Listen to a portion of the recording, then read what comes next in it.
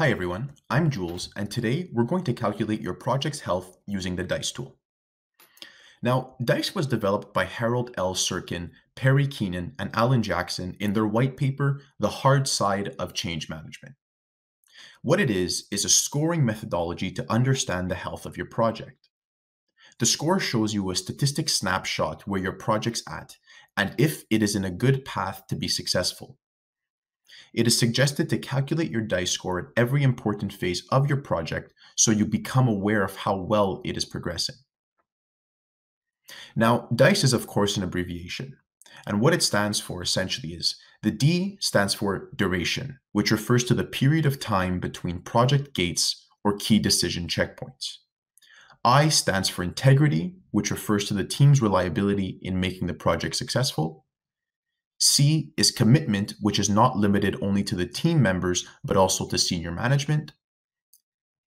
And E stands for effort, which refers to the amount of time and energy the team members need for the project, in addition to what they already have on hand. Now, each factor is given a number base on its criteria. The numbers are used in this equation, yielding a score. So how do you attribute a number to each of the factors? Now we'll dive into each factor to understand how the number is evaluated. First off, we'll start with duration. Now, as previously mentioned, duration looks into how long the execution of a project takes in terms of time. So the question you are to ask here is, how long will the project take to complete? For longer projects, there are typically gates or milestones. So you're going to be asking yourself, how long is the next major milestone? Now, duration is important because the longer it takes to execute a project, the more likely it is to go off track. Therefore, to improve your score, what you'll want to do is first reduce the time frame between said milestones. Then you'll want to re-engineer the structure of the milestones.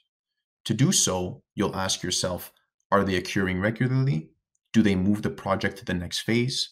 And are stakeholders present and engaged in the process? Now, you can also give duration a number or a point. And in the screen in front of you, you'll be able to see essentially what points are attributed to the different time frames.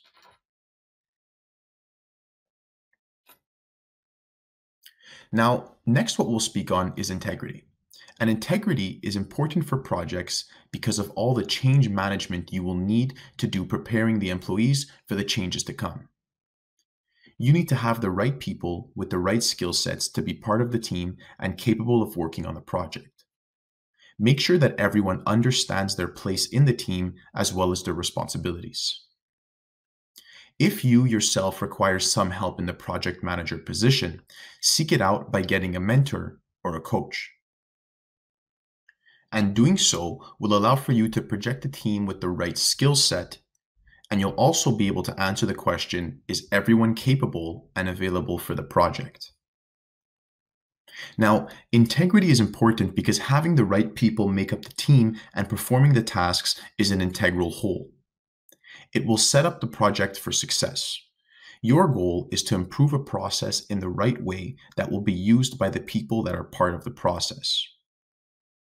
To improve your score, you can begin by ensuring that people have sufficient technical skills. Then you want to be sure that the project leader is capable. And lastly, you want to be sure that everyone understands their respective roles and responsibilities within the project. Now, in evaluating integrity, 1 point will be dedicated if the project has a capable leader that can motivate the team and is dedicated for more than 50% of their time. 4 points will be given if the project leader is a novice or dedicates less than 50% of their time to the project.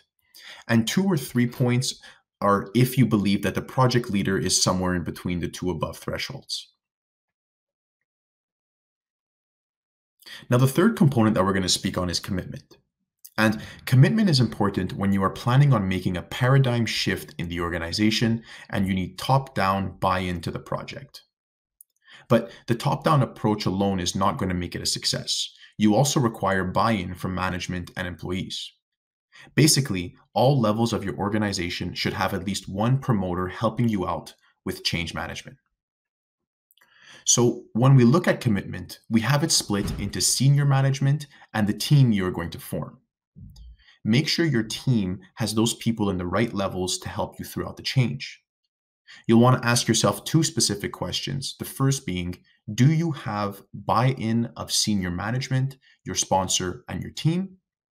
And the second question is, are they committed to ensure the change will occur and be part of making it happen? Now, again, commitment is important because top level commitment trickling down to other levels is important for the project to succeed. Commitment of your stakeholders is important during the process planning and execution, but it is essential for implementation. You want your improved process to be adopted within your organization. Now, to improve your commitment score, you can begin with the C1 senior management. And what you're going to want to do is have them demonstrate their commitments to the organization through perhaps a town hall or newsletter, etc. Now, you could also look at the C2 PM and team, which can then, you'll have them enhance communications within the team or be able to construct the project's importance to senior management. An example of doing so is a quick hit.